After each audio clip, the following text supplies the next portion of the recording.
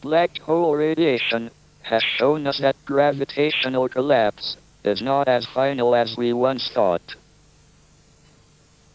If an astronaut falls into a black hole, he will be returned to the rest of the universe in the form of radiation. Thus, in a sense, the astronaut will be recycled.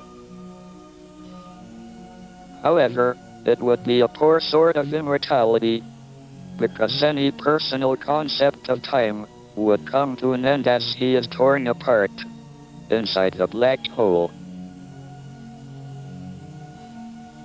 All that would survive would be his mass or energy.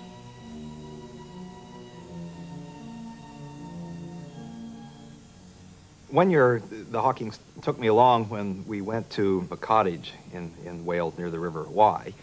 And this cottage was up a hill, and there was a bit of a paved little sidewalk that went up to the cottage, which I had not been up, and of course I wanted to do it in the least number of trips that I could imagine. So we put Stephen's batteries under his chair. I mean, his wheelchair has space for batteries, and put extra batteries under there, which Stephen didn't realize he had, that I'd put under there, so he didn't realize this wheelchair was as heavily laden as possible. So Stephen got quite a bit ahead of me, and then he was turning the corner to go around to his house, but that was on a slope, and so I looked up, and I noticed Stephen's wheelchair was slowly tipping backward, and of course I was about 10 meters away. Tried to run up there, but I was not able to get there nearly rapidly enough before he toppled over backward into the bushes. And so it was a bit of a shocking sight to see this master of gravity getting overcome by the weak gravitational force of Earth. One of the worst things for me would be having people there all the time, never alone. I mean, I couldn't bear that.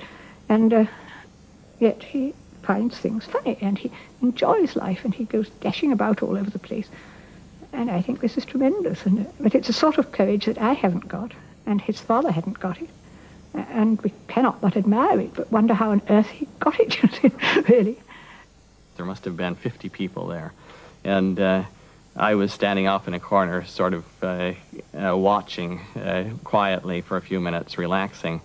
And Stephen was over there not far from me. Jane walked over to Stephen and looked at him, and he was sitting there with his head in his lap, like only Stephen can put his head in his lap. And Jane said to Stephen, "You look miserable, Stephen.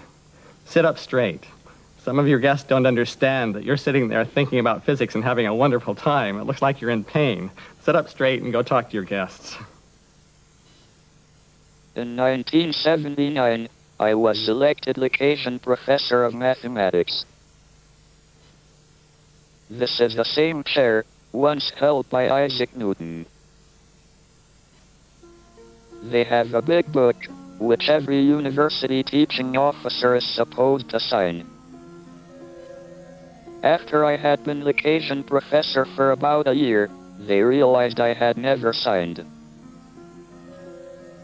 So they brought the book to my office, and I signed with some difficulty. That was the last time I signed my name.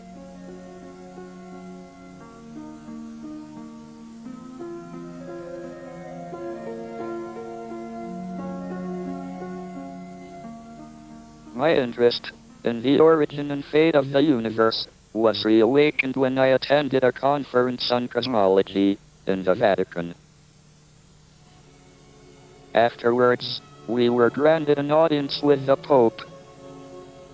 He told us that it was all right to study the evolution of the universe after the Big Bang, but we should not inquire into the Big Bang itself, because that was the moment of creation, and therefore the work of God. I was glad that he did not know the subject of the talk I had just given. The possibility that the universe had no beginning, no moment of creation.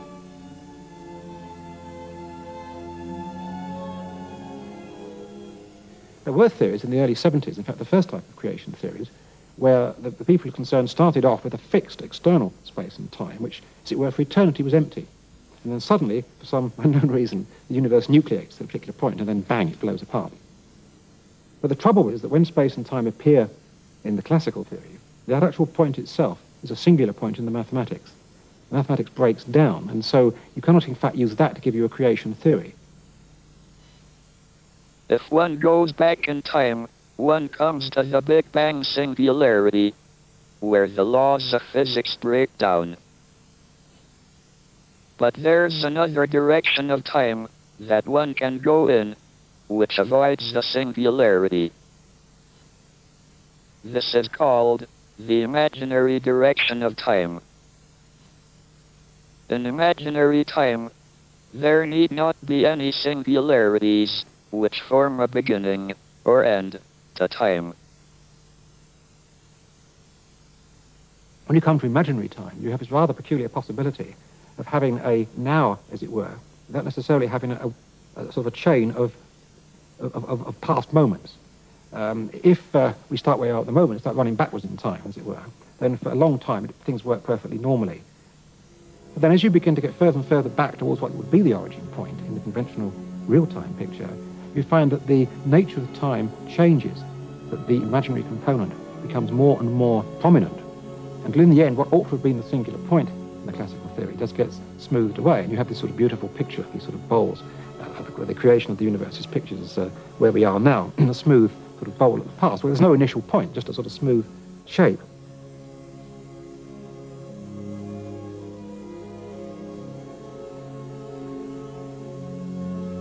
So long as the universe had a beginning, we could suppose it had a creator. But if the universe is completely self-contained, having no boundary or edge, it would neither be created nor destroyed. It would simply be. What place, then, for a creator? What we could really say is that the universe is, because it's a self-consistent mathematical structure. There's no past, because unlike the creation as a point scenario, there's nothing for it to be created in, you see. So to say it's created from nothing is actually a little bit of a misnomer. It's a misleading use of the word nothing. It's not just that there was empty space in which the universe appeared, which you might call nothing. There was really nothing at all, because there wasn't even a creation event. You see, the use of a past tense in a verb becomes inappropriate in these theories. Unfortunately, tenses were set up when people believed in real time, of course, and we don't yet have a linguistic form to describe tenses in imaginary time. The word time was not handed down from heaven as a gift from on high. The idea of time is a word invented by man, and if it has puzzlements connected with it, whose fault is it? It's our fault. Where does the difference between the past and the future come from? The laws of science do not distinguish between the past and the future. Yet, there is a big difference between the past and future in ordinary life.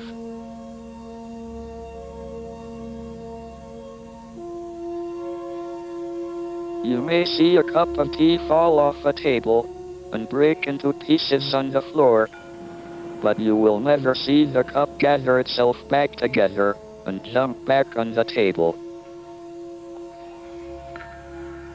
The increase of disorder, or entropy, is what distinguishes the past from the future, giving a direction to time.